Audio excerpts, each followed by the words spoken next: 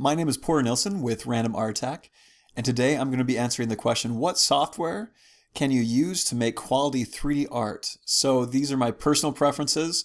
You're going to find a wide range of different software that you can use, but this is what I've found over the last 10 to 11 years works the best for me. So the short list is as follows. For 3D modeling, texture prep, rigging, and animation, I use Blender. For photo and texture editing, I use Gimp or Photoshop. For texturing my actual models, I use Substance Painter. For sculpting, I use Zbrush. For baking from high poly to low poly information, I use Handplane 3D. And then some of the more optional software that you don't have to have, but it's kind of just, it makes it a little bit nicer. I use Substance Designer for texture creation.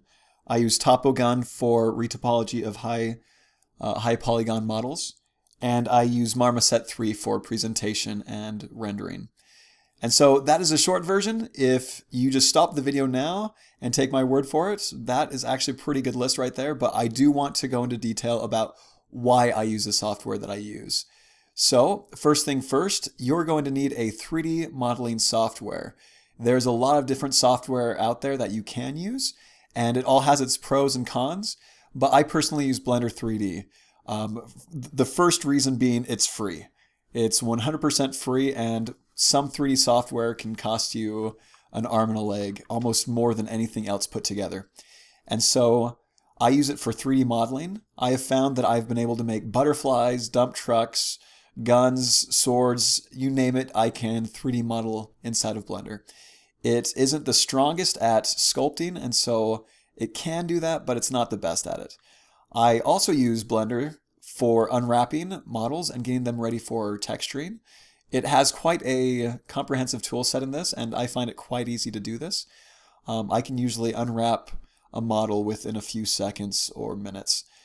I use it for rigging and animating my models, and again, this is a very strong point in Blender in my opinion. I've never been left feeling like I wanted more out of it. It just feels like it does what it's supposed to do, and I can get the animations I want. I use Blender for exporting to 3D game engines like Unity or Unreal, and it used to be pretty poor at this. The orientation would always export out kind of strange, but Blender is open source, so year in, year out, it gets better and better. And the current tools are quite good in my opinion. You can use it for baking, but it's not the best. You can use it for texturing, but again, that's not the strong suit. Same with sculpting. It's kind of said of Blender that it's a jack of all trades. It really can do quite a bit, but in being the jack of all trades, it's kind of the master of none. I think it is phenomenal for 3D modeling and for UV prep and for animation. But again, baking and sculpting and texturing, it's not very good. So what are some of the pros and some of the cons? So pros, first, free, as in free, 100% free. It's open source, and so it keeps getting better year in, year out. When I started using it compared to now, it is a completely different software. So that's the second reason. It's always getting better. I've used it for 10 plus years, and it is amazing what it can do.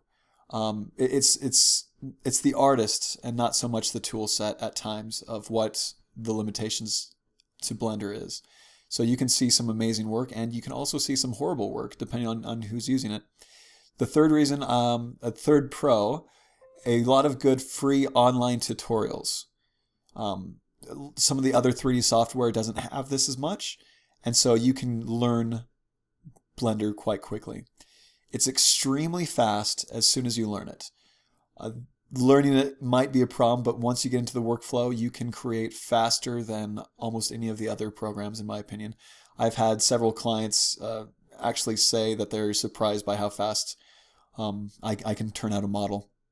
So what are some of the cons?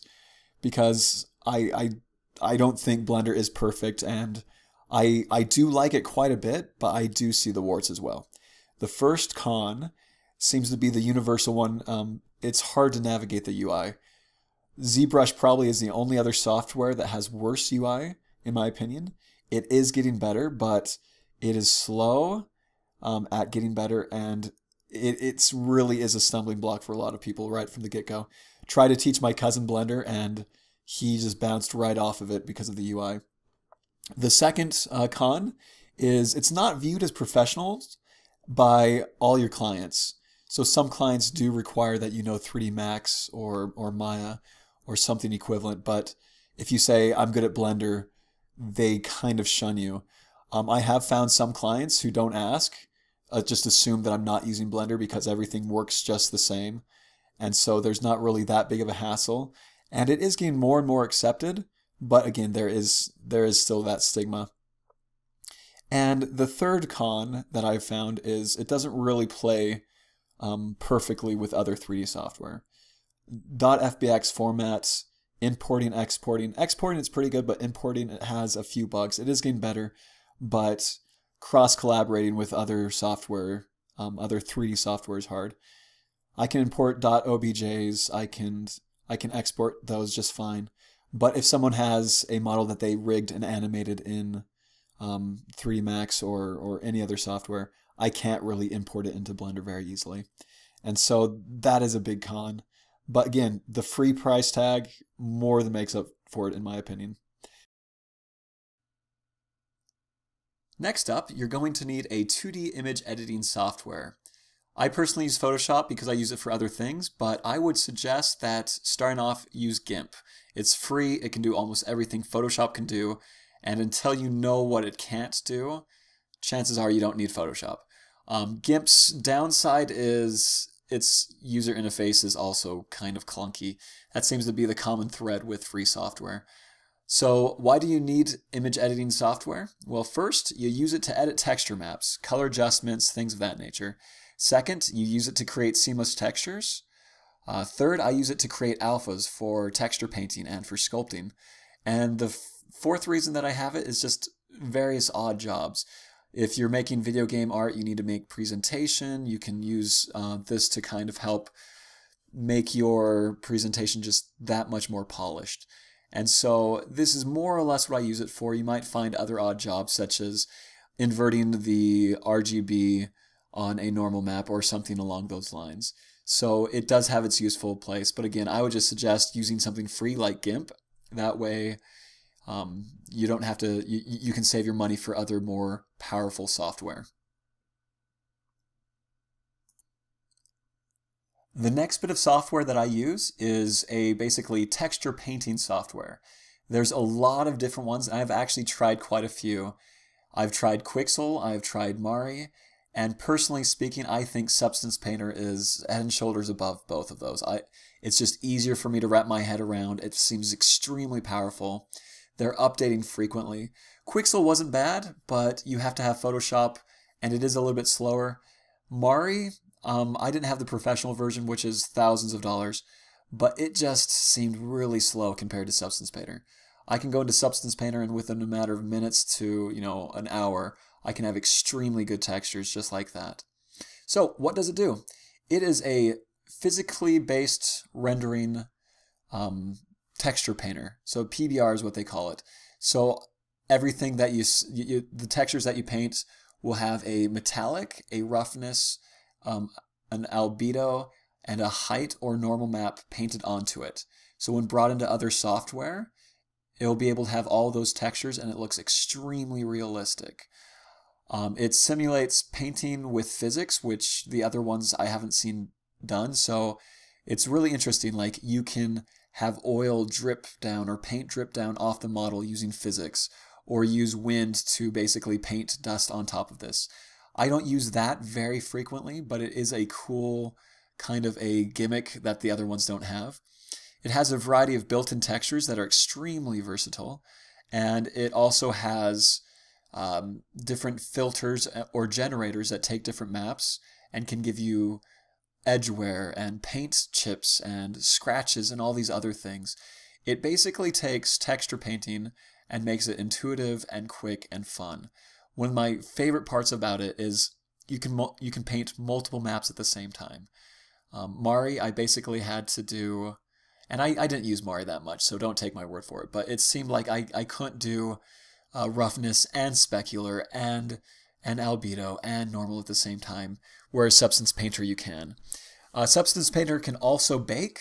It's not the best baking, but it's relatively good. So if you use it just for that too, well, you wouldn't use it just for that. It's such a great texture painting thing, but it can bake. So the pros, it's inexpensive. I think last I checked, it's between $100 to $150 for an indie license.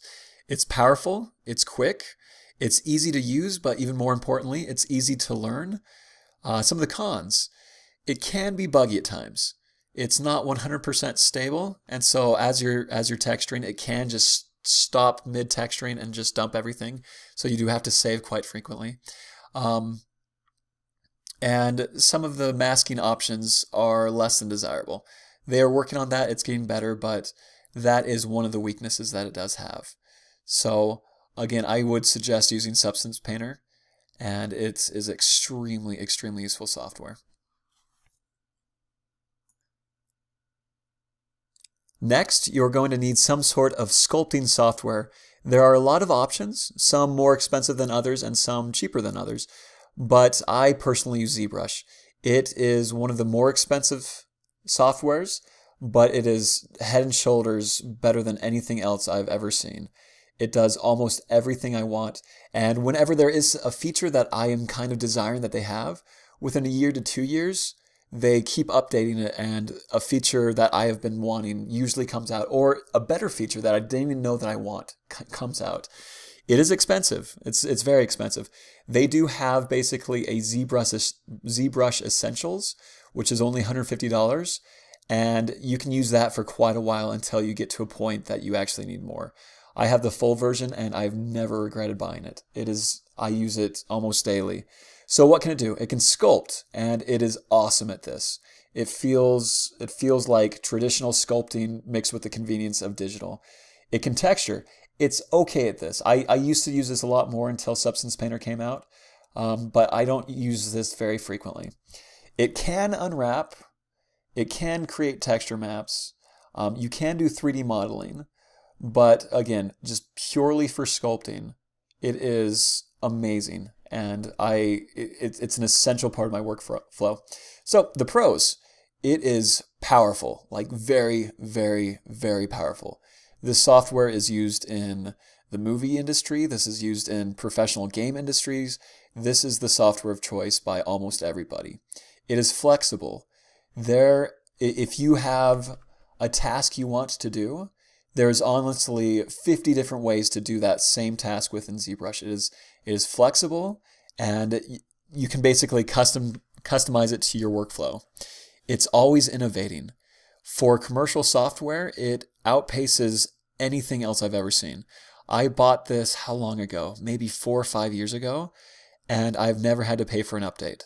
And I'm getting massive updates. They came out with something called Dynamesh, which I would have paid an extra $700 just for this one feature, but I got it for free. I don't know if this is going to continue forever. It has for 5 years. Maybe the next upgrade it might cancel, but it is going strong. And every year I just get more and more features. The ones coming out this year look amazing, and it's just so interesting where it's these features that I never even knew that I wanted, but as soon as you see them, you start to think about how your workflow is going to just increase that much faster. The cons, it's expensive. It's expensive. Again, there's some things that you can do to kind of work around that. You can get the cheaper version, and then you can upgrade at a later time. Yeah, that'll sink $50 extra because it's $150 for the cheap version, and then you get like minus $100 on the upgrade or something like that. So it's not necessarily saving as much money as if you just buy it outright. The UI is horrendous, but the software more than makes up for it, and so you don't even care. Everyone who sees the UI after a couple months, they're used to it, and they forgot how just bad it was at the start. And that's it. There are no other cons to this software. It is amazing. And I strongly encourage you, if you're looking at other software, consider ZBrush. It is super powerful. Now, the final bit of software you're going to need is some sort of baking software. Now, what baking does is it takes your high polygon models and it banks all the information down to low polygon models, so it still looks extremely good. So that's where you get your normal maps, your ambient occlusion maps, your edges and everything like that. And so there's a lot of options, and they're actually all pretty good. You can use Substance Painter, you can use Blender. I personally actually use Marmoset 3, which is kind of funny because Marmoset is originally designed for presentation. But if I was to suggest something to you, I would suggest Handplane 3D. It's powerful. Its UI is, again, a little clunky. It is free, though. And so it is one of the most powerful things, and it's free. And so I would strongly encourage you to get that. I'll make some videos of how I use Marmoset 3 to bake. And again, that's just personal preference. I've used a lot of different things, and I just kind of like the workflow that goes around that. But I've used Substance Designer, I've used Handplane, and I've actually liked it quite a bit. So you also need that. Now these final 3 softwares, purely optional. Everything I've gotten up to this point is, in my opinion, a foundation. I can't work without Zbrush. I can't work without Substance Painter. I can't work without Blender or Gimp or Handplane 3D. But the following are just kind of ease of use. If you have these, it's going to make your life easier, but you don't have to. I use Topogun 2. I almost said 2D. Topogun 2 for retopology of high polygon meshes. You can use ZBrush. You can use a couple other things. You can use Blender. It's not very good, but you can use Blender. But Topogun 2 cost me about $100, I think, and it's extremely fast. It also has a baking engine that I used for quite a while, which is quite powerful. I like Substance Designer, not to be confused with Substance Painter. Substance Designer is a texture creation software. It can also bake, and its baking is quite powerful and good too. So if you don't want to use Handplane 3D, there's this option. But I use this to create seamless textures as well, photorealistic seamless textures, and it plays very nicely with Substance Painter because it's by Algorithmic, which is the same company that makes Substance Painter. And finally, I use Marmoset 3. I use this for presentations, for portfolio building, but ironically, I actually use it the most for baking. Its baker is just so easy for me, and I just love it. So I will make a video later about that, and it's kind of interesting how powerful that is. And so those software, I would encourage you maybe eventually, if you feel like you're getting the hang of this, to buy, but it is optional. It's just kind of ease of life sort of thing. And so that's it. That's the software that I use. I have been doing this for about 10 to 11 years, off and on, and I've gotten to a point that I really don't need that much more software. I keep on trying other things. I've tried Knald, K-N-A-L-D, and that's pretty good. I've tried a variety of other texturing software, not so much 3D software because of how expensive it is. I've tried some sculpting in Blender, don't like that very much. But I would encourage you, as you're trying to get into this, maybe start with the free things, build off of that, and if you find that you're doing well, then start to fill in the gaps with the supplement, with the other software. ZBrush is amazing. Like, I just cannot talk high enough about that. ZBrush is my go-to 3D software. It's fun. Like, whenever I'm stressed out, I just pull that out and I just start doodling. So I hope this helped. And again, this is all subjective. If you disagree with anything, well, you are well within your right to do so. I know several people who disagree with many points, and I know several people who would agree with me on many points. It's a preference thing, and so if you like my workflow as you see some more of my videos, then this is what I use. All right, thanks. Bye.